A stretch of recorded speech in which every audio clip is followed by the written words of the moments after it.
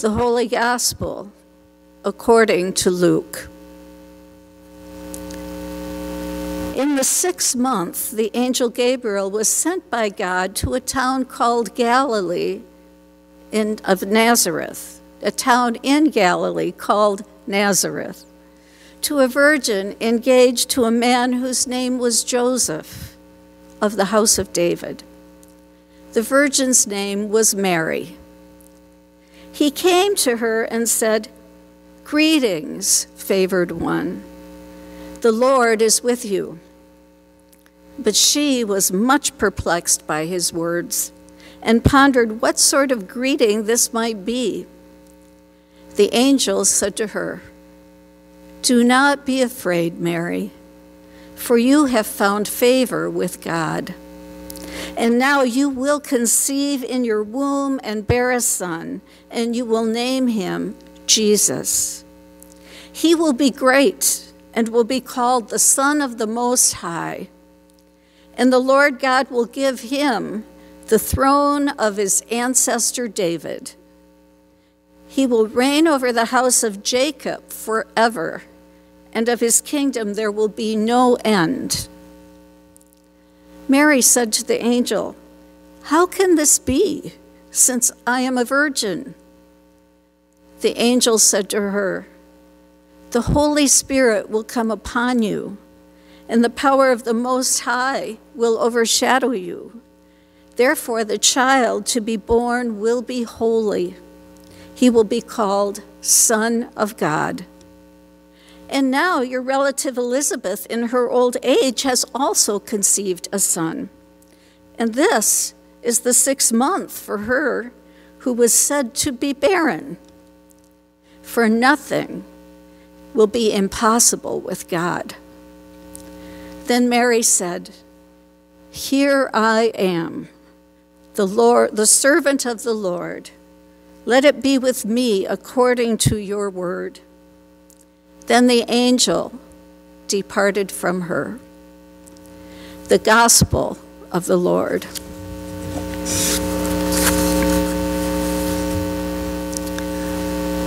I would like to share with you this morning the words of a new Advent hymn by David Bjorlin, a hymn that so beautifully describes what I am feeling in the deepest part of my being at this present time.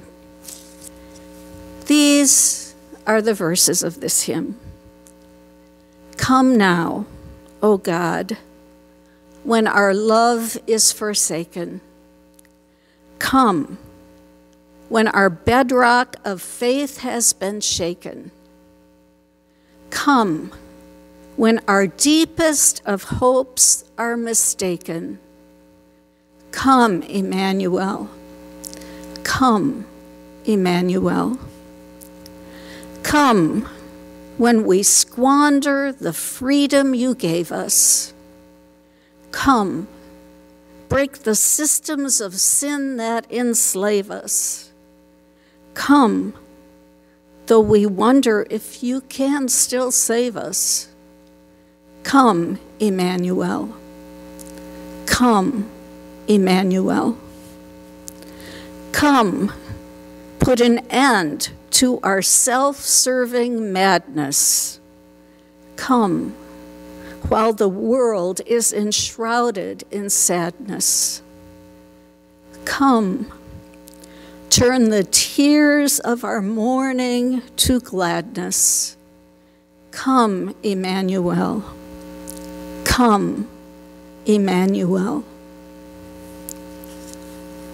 Advent is a time to acknowledge and be honest about our longing for God to break in to what was and what is.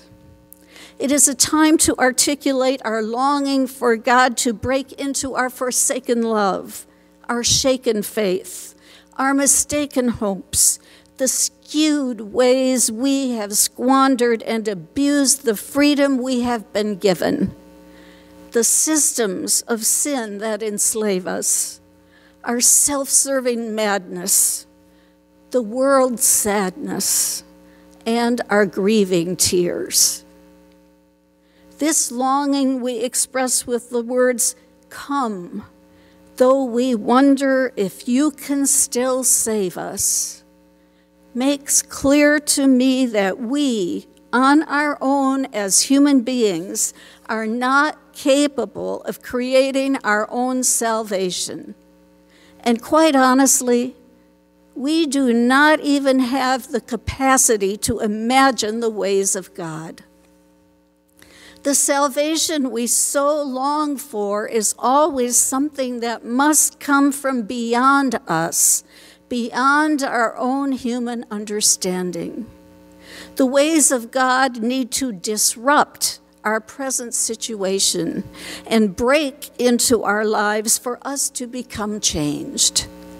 And we cannot anticipate how God will act, how God will break into human history, how God will surprisingly break into our history in truly unexpected ways.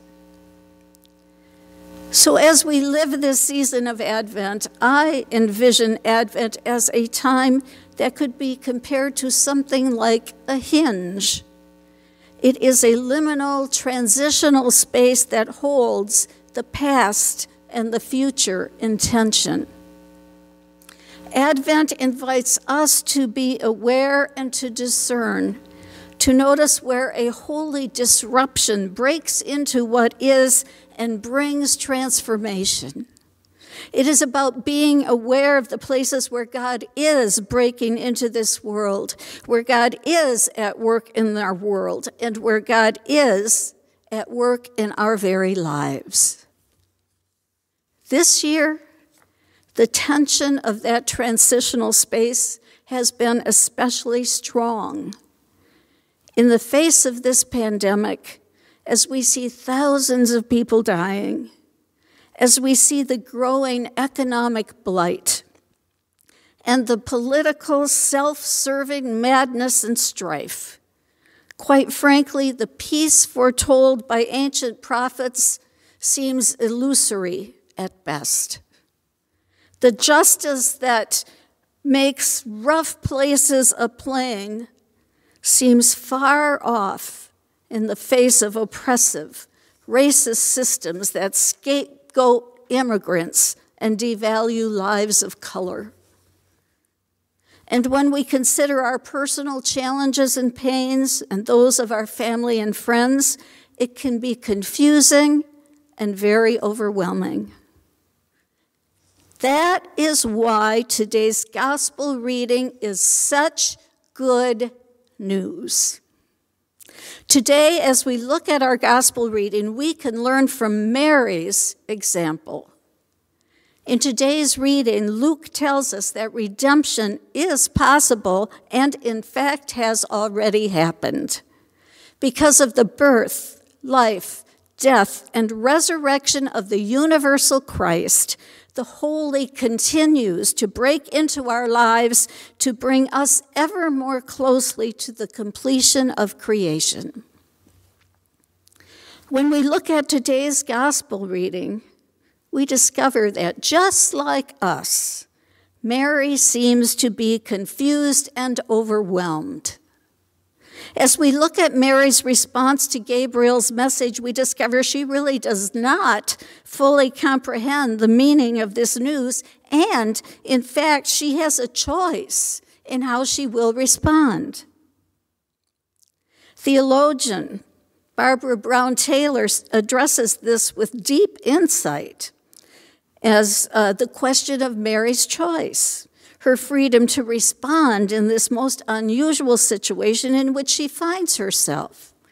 Taylor says that, yes, the angel announced the impending birth and did not ask Mary for her assent, but there is a choice for Mary, whether to take hold of the unknown life the angel held out to her, or whether to defend herself against it however she could. As she receives this news from God, Mary asks, "How can this be?" And then she becomes not simply a passive recipient of this news. She responds by saying yes to this experience. She actively becomes a willing partner in the holy disruption that befalls her. And because of her response, Mary's womb gives birth to the Son of God and new life to the world. Today's gospel reading is all about the incarnation. It is about Emmanuel, God with us. Friends, this story of Mary is truly our story.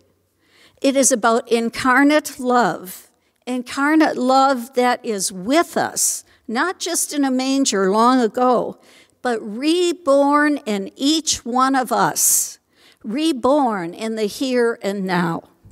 It is about saying yes to God's incarnate love as it breaks into the most unexpected places and in the most surprising ways in each of our lives, saying yes so God is again born into this world. The 13th century philosopher, theologian, and mystic Meister Eckhart echoes this when he writes, "We are all meant to be mothers of God. What good is it to me if this eternal birth of the divine Son takes place unceasingly, but does not take place within myself? And what good is it to me if Mary is full of grace, if I am not also full of grace?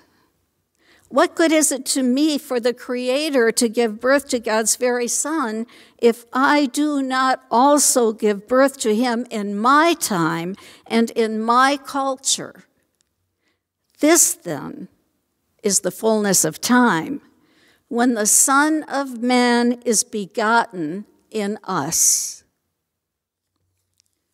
Yes, Mary's story is our story. Incarnation is an ongoing and steady process. It is not just an historic event. And like Mary, we are given the gift of choice. Mary had the freedom to respond in this most unusual situation, and we are also given the freedom to respond.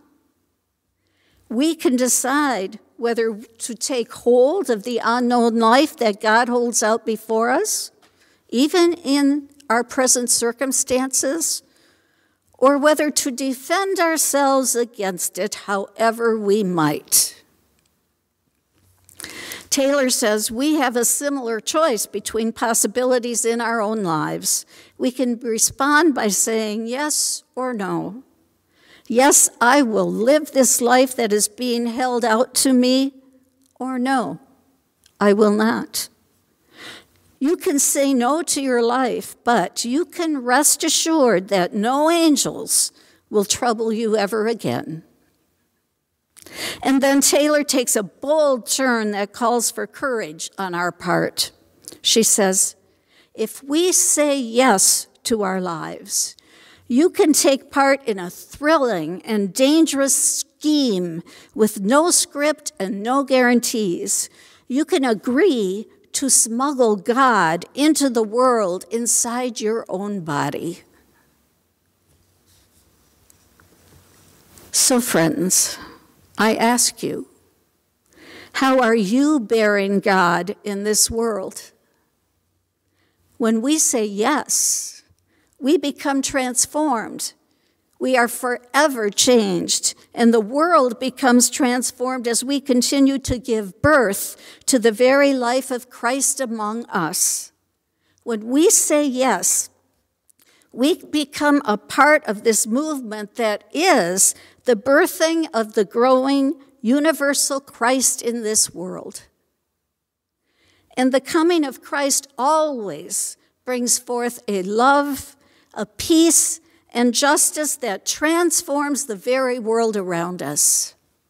You see, the love, peace, and justice which come from God to transform the world then work through us as we collectively act and live it in this world. So as we come to the end of this season of Advent, naming our longing for God to break into what is and bring forth salvation. As we live in that transitional space that holds the past and the future in tension, we do this knowing that Christ is breaking in, and Christ will continue to break into the deep brokenness of this world. As we move through this week and again experience the coming of the Christ child, we know this birth means it is time for us to give birth to the universal Christ. And when it is time for us to give birth to the Christ, the work of Christmas is truly beginning.